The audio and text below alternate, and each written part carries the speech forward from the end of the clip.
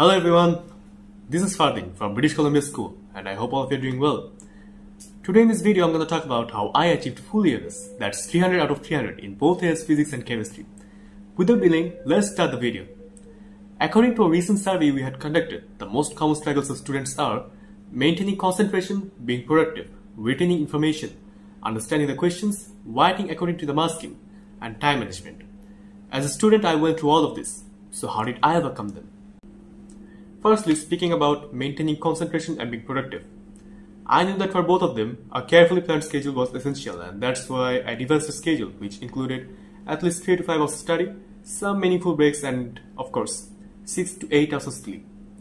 Well, I'm emphasizing on the point of getting at least 6 to 8 hours of sleep because it was the key factor for me to stay focused in the classes. And honestly, I'm not a guy who likes to study all day long. Even if I ask my friends about it, they'll probably tell you that I usually remained online helping them or chatting with them whenever they needed me. But when it was time to study according to my routine, I made sure to close the door, switch my phone off and put it out of my sight to avoid any kind of distraction. That's how instead of studying for long periods, I focused on studying effectively and efficiently. After that, let's come to the point of retaining information. Even though in my case I was quite attentive in the classes, I always made sure to spend at least 30 minutes reviewing the lecture sheets after getting back to home. This practice helped me a lot in keeping the lessons fresh in my mind for a long time. And also, whenever my teachers were saying something that wasn't in the lecture sheets, I used to write them down. Moreover, I highlighted and underlined every single point that I was struggling to understand in the classes, so that I could either ask my teacher about them later on or I could watch the recording after getting back to home. One thing that really helped me was the proper utilization of the weekends. On the weekends or any day when I didn't have any classes, I made sure to follow a simple rule, which is 8 hours of sleep, 8 hours of study, and 8 hours for life.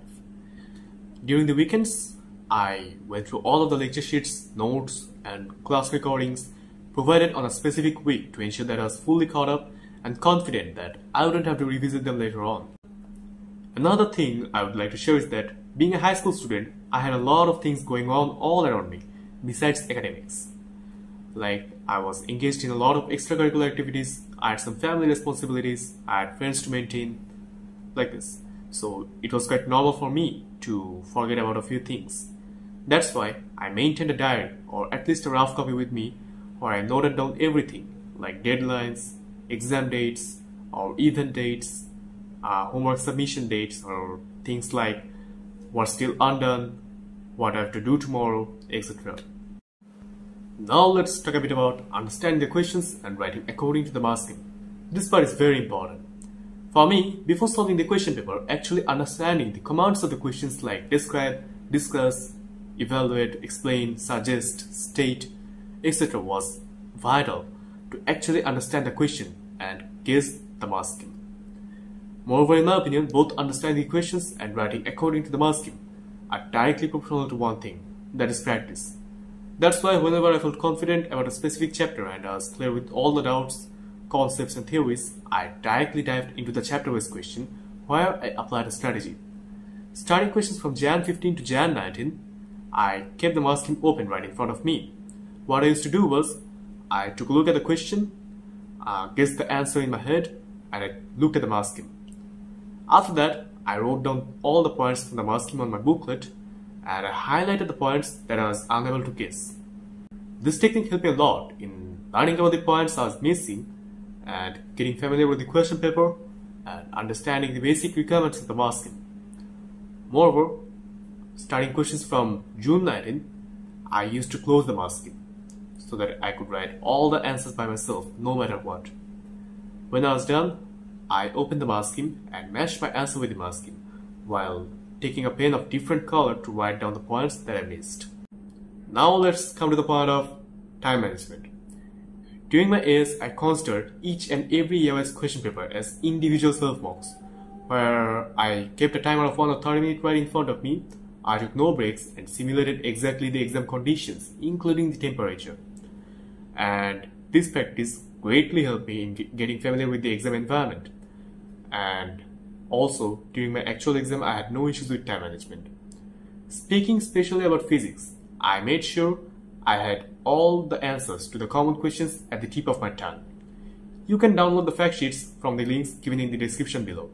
Last but not the least, the most important factor that kept me motivated throughout this journey was my circle of friends. There's a quote that says, "Show me your friends and I'll show you future." I truly believe this quote, and that's why I surrounded myself with people who were not only academically excellent but also progressive, supportive, energetic, and extremely ambitious. There were times when I was a bit out of track, I got distracted, and my friends always pulled me right back on the track immediately.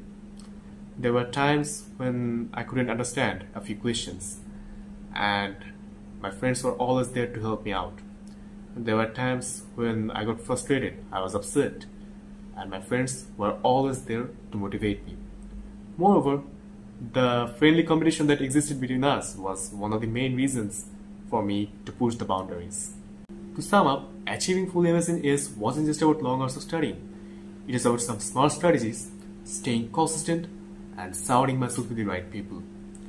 With a carefully planned schedule and regular practice, anyone can excel in their examination and overcome the challenges.